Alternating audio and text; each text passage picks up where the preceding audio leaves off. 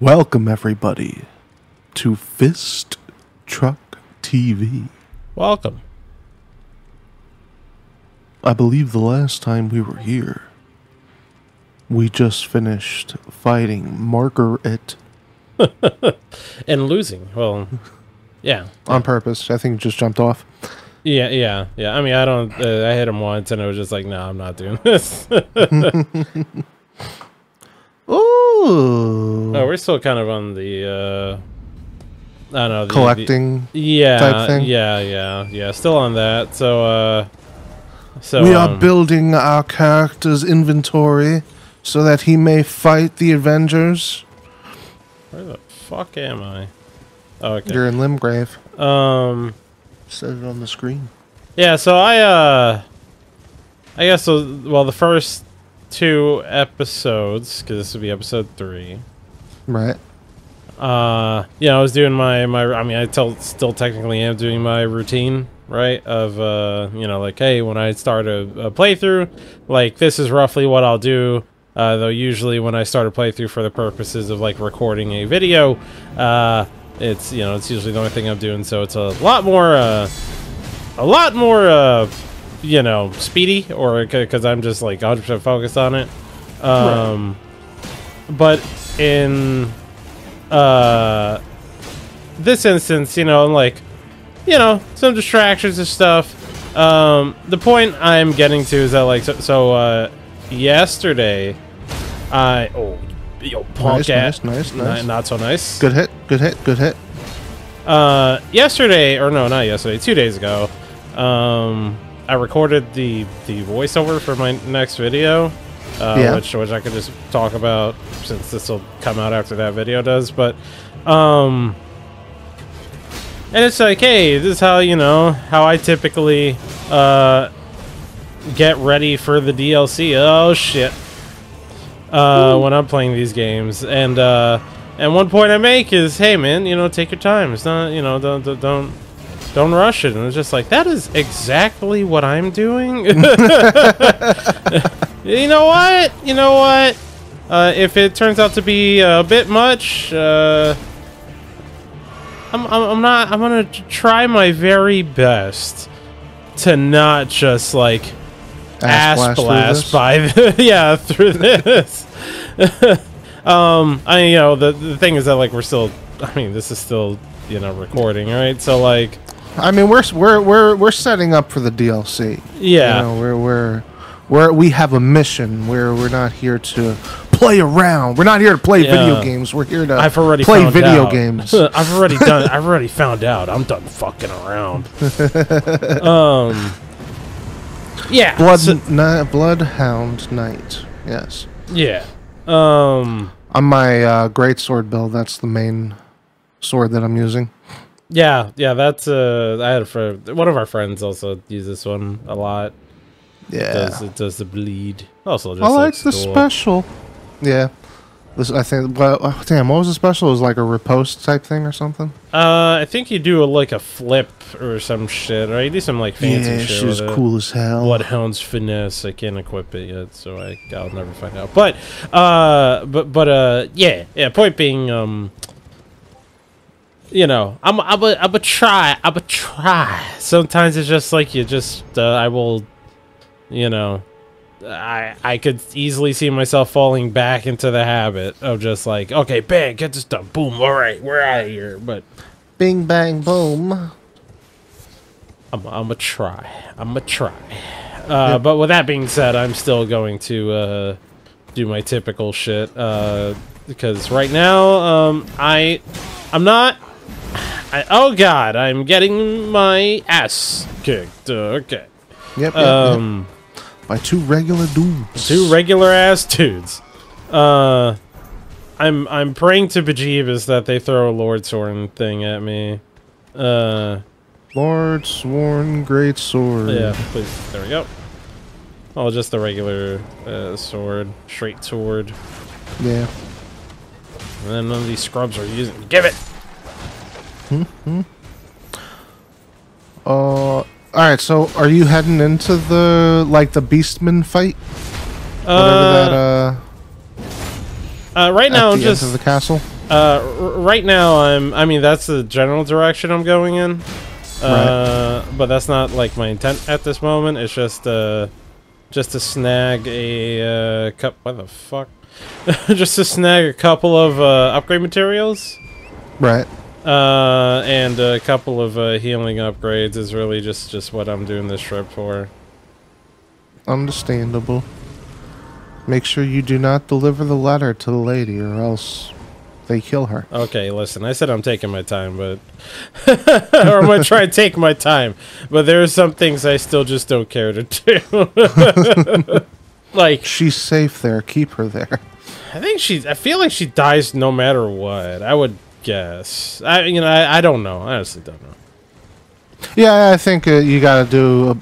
you have to progress the storyline for her to die. If you don't do any story stuff, everybody stays alive. Yeah, you know? you're like the fucking arbiter of change, and by changing everybody fucking dying.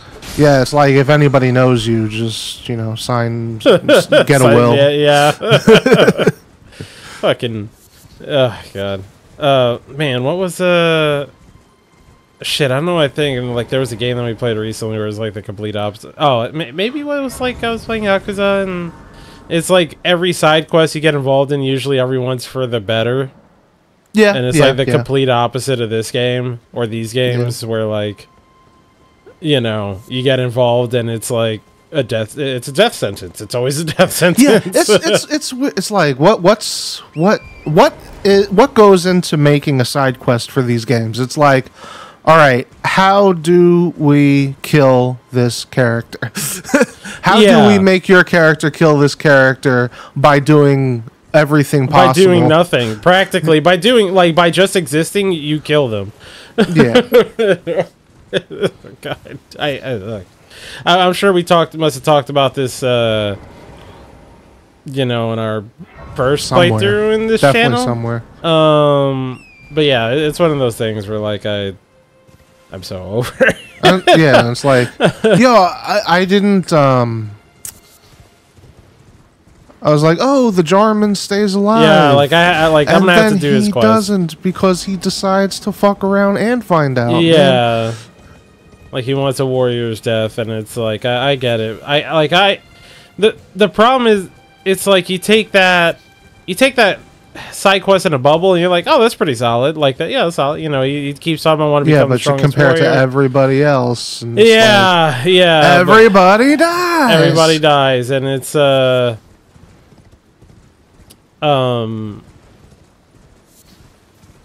man, it's whack. Like it is whack. But the thing is, it's like a tool for making it feel hopeless. Like, oh yeah, there's no hope left in this world and all that kind of shit. It's all that kind of stuff, right? But I don't get that feel. Like,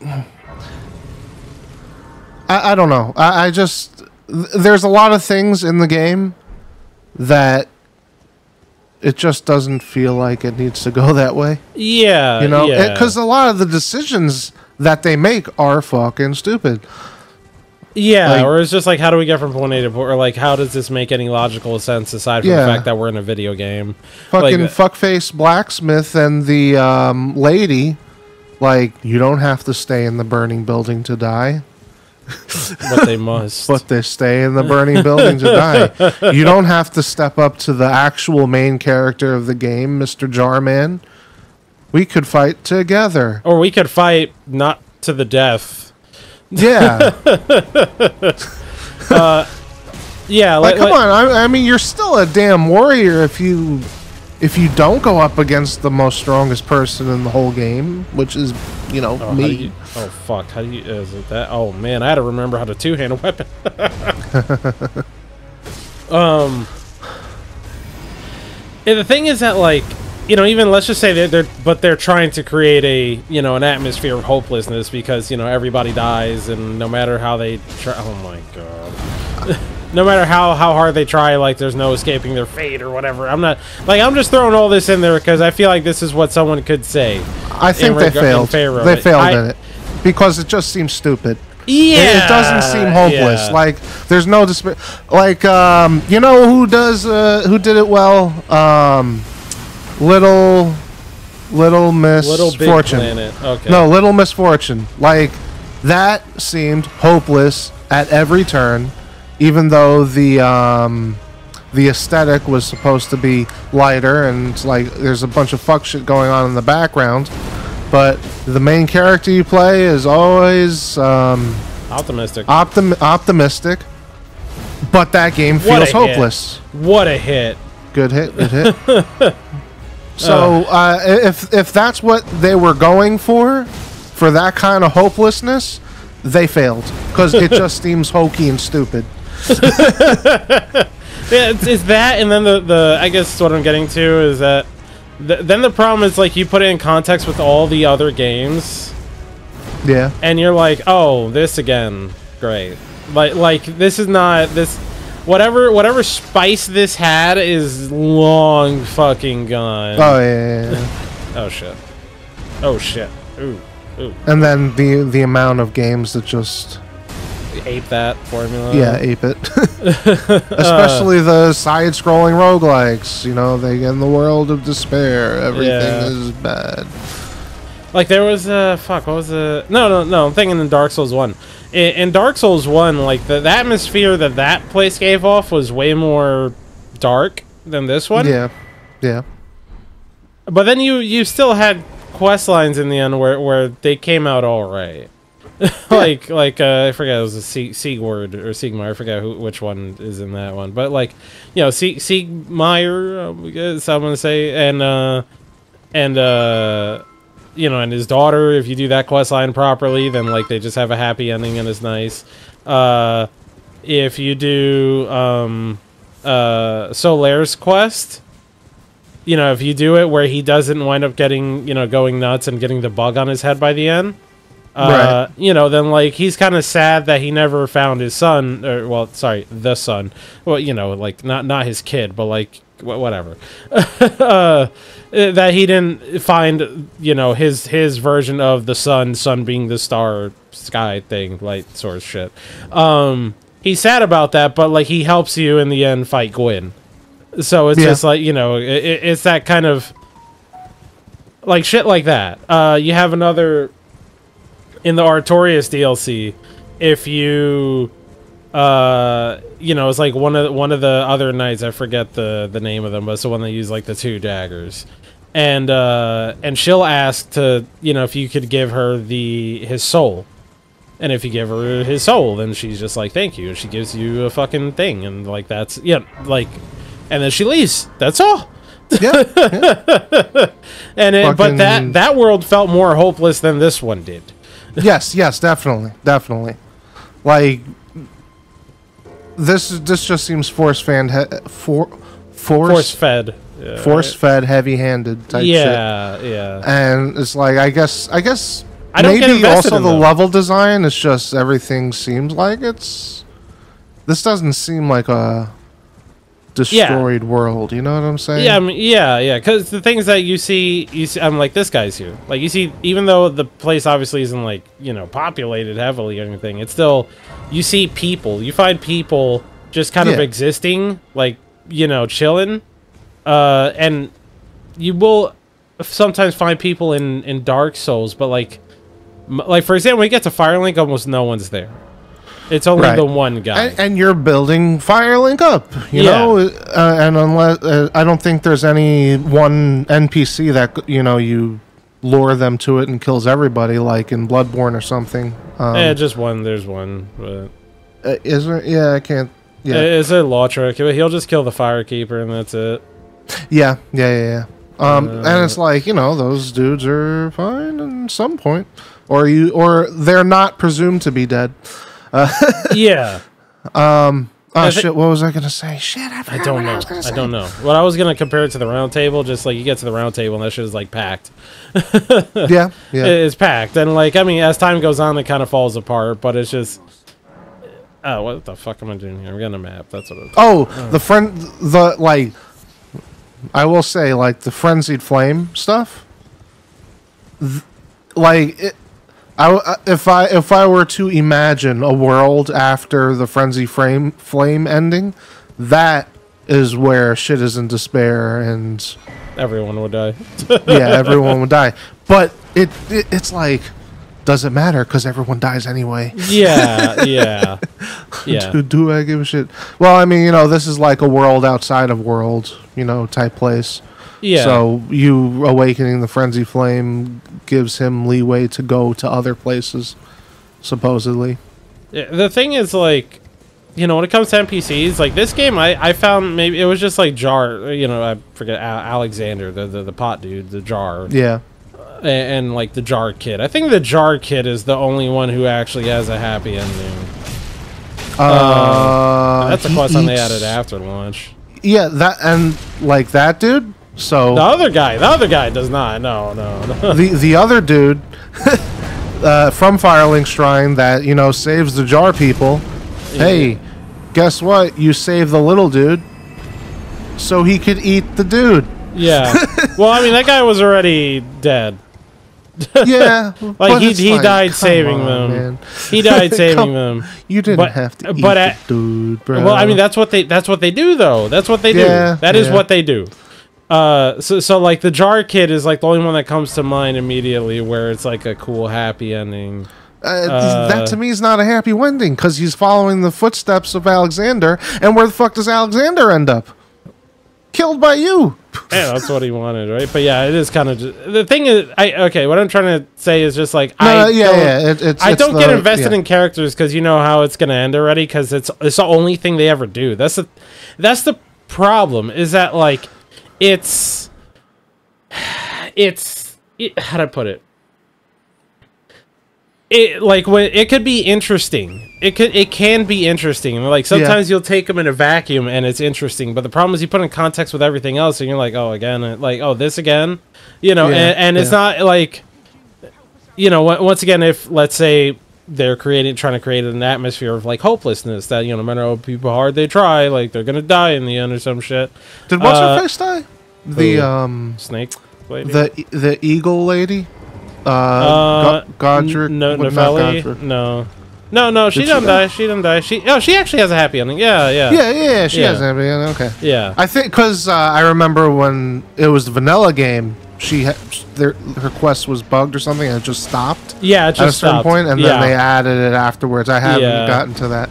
But yeah, she doesn't die. Yeah, that's another good one. That's another that's the only I put the Jar Kid. Yeah, Jar Kid's fun. Yeah. Jar Kid, kind of the snake lady. If you do her quest and like she leaves, but I guess it's under like the assumption that she's like, oh, I'm leaving to go find myself. I guess is kind of the assumption. It's that suck my nuts. It's the lady, the one who always has a hunch and she's actually a snake. Oh yeah. Okay. God damn, Square Off so fucking good. That's 3 people. Yeah. And if you want to know the most fucked up characters that Dung Eater. There you go. Yeah. Man. That whole thing is just like chilling. Yeah, the pee pee poopa man. Pee pee poopa man, yeah. Bro, you barely out and you're not nice, bro. You're not nice. Sounds like a Murloc.